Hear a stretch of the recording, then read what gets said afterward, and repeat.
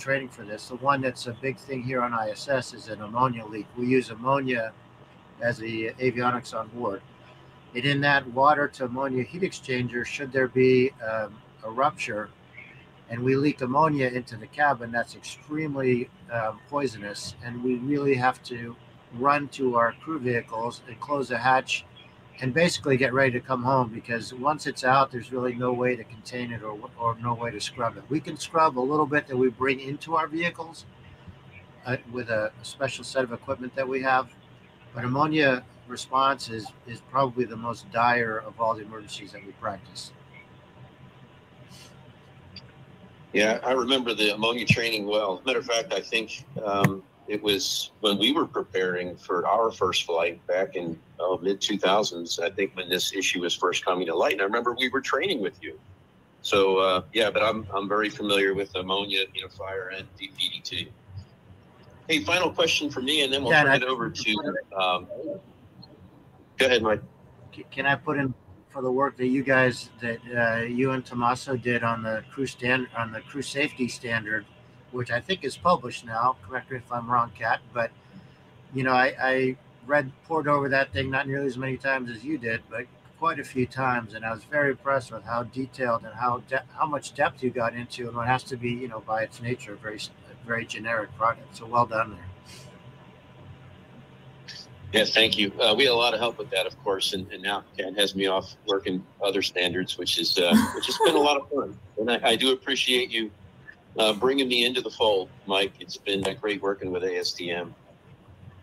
Hey, final question for me is space debris. Right, we hear about space debris frequently.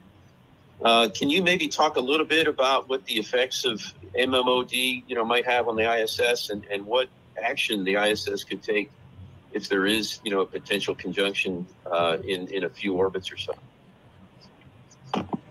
Yeah, so as you know, Chris, there's an entity that tracks that kind of thing, and if they perceive that there's, as you called it, a conjunction where we might be in jeopardy of being hit by a particle or a piece of debris, the first thing we would do is try to maneuver out of its way. It's pretty limited. I mean, all we can really do is do a reboost or a deboost. So we accelerate or decelerate a little bit to change our altitude, which hopefully takes us out of the orbital path of that thing.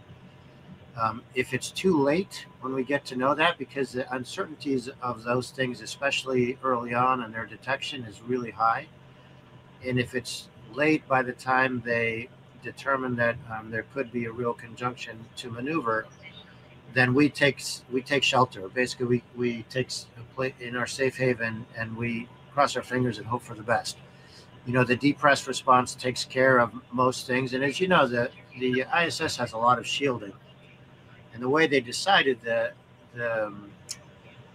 requirements of that shielding is they looked at how big these pieces are, and then the probability based on the piece. So obviously, the bigger the piece, the lower the probability. And as you get smaller and smaller and smaller, once you get below a certain size, then there's a higher probability. And I don't remember the exact numbers, but we called it PNP, probability of no penetration. And that had to be like a lot of nines. And above that PNP, you would shield for it. So whatever size that ended up being, we have armor that we could take a hit like that and not cause a puncture in the hull.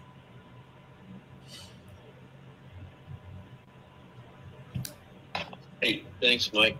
We sort of appreciate your insight there. Hey, that's all for me. Again, Mike, I just want to congratulate you again on your trip back up there. It is always great to see you in space. At this point, I think Andrew is going to come on, and he's got a couple of questions for you as well. Andrew, do you have a gavel in your hand? You're the chair. Congratulations. Well, thank you very much. I've got some big shoes to fill since you left the chair seat to myself. So we're trying to do as good a job as you did, Mike. Phil, than you do. Sorry for talking over you. I said I think Fergie has bigger shoes to fill than you. Yeah, well, thank you. So, hey, we've been talking a lot about safety and emergencies. Can walk us through what an emergency evacuation call actually looks like? So the two Dragon vehicles are docked to the very front end of the ISS, one on the forward port and one on the zenith port, and then the Soyuz is docked on the very front of the Russian segment, which is quite a bit farther aft. They spend the Russians spend most of their time in the Russian segment, and of course the rest of us here in the U.S. operating segment. And in the case of something that required an immediate evacuation, if it's an ammonia case, you're putting on a breathing mask and you're basically hustling into your vehicle and closing, in our case, closing two hatches behind us. One is the hatch that belongs to the space station proper. And then after that, there's another hatch at the very front end of the docking compartment. And then we have our hatch, which is on the Dragon side. And then we basically we transfer our mask to a different breathing source. And then we measure how much ammonia we have in the cabin. And if it's above a certain amount, we have a big fan that we activate with a filter that'll scrub it out. So really the evacuation procedure is get to your vehicle as soon as you can. We actually have, like on airlines where they talk about the exit pathway lights on the aisle, we have similar things. They're actually reflectors that point to the various vehicles. So if it gets dark for whatever reason or smoky, then you can see these things pretty clearly, and they lead you. It's like a yellow brick road back to your safe haven. So, Mike, we're running a little bit close on time, so I'm just going to wrap it up. Is there anything else of note that you'd like to share with us? No, I think no live connection is complete without a cheesy zero-G demonstration. So I brought a different prop this time. This is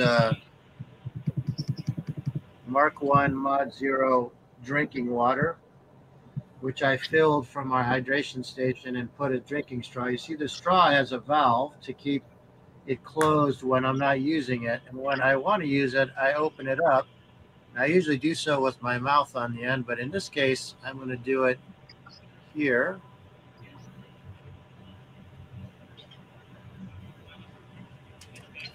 I'll try to keep it up in the field of view.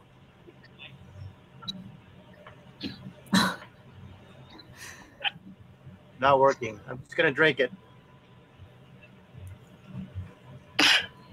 All right, so that's proof I'm really in space. Awesome. I love it. Thank you so much, Mike. It's great chatting with you. Good to hear your voice, Fergie, Andrew, and Kat. I hope you guys can get the train back on the tracks now that I'm not involved anymore, and keep pumping out some standards. Doing great work, and the industry really appreciates what you're doing and making it better for all of us. So my hat's off to you. Thanks. That was wonderful. Thank you so much, Michael, for taking the time out of your schedule to speak with us. I know we've all enjoyed seeing you up there in your element and learning more about the mission and safety standards on the International Space Station. We wish you the best on the rest of the Acts 3, and we'll see you back here on Earth. Kat, I know that was I know that you read that because I've never heard you call me twice.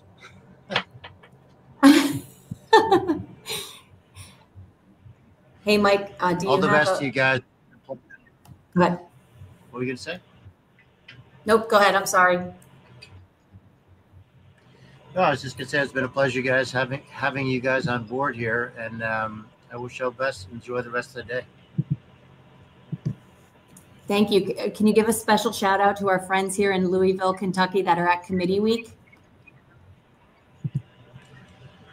Yeah, I didn't know you were in Louisville, Kentucky. I thought you were in some name I can't pronounce in Pennsylvania, but tip of the cap to all of you folks at ASTM in your committee weeks. I don't know exactly all the standards you're working on, but I know that they're plentiful and they're useful, and industry consensus standards is a way to go. And thank you very much for all the work you're doing. Great. Awesome. Thanks, Mike. Take care. Get home safely. Thanks, Kat. See you all. Bye-bye. That concludes the event. Thank you to all participants.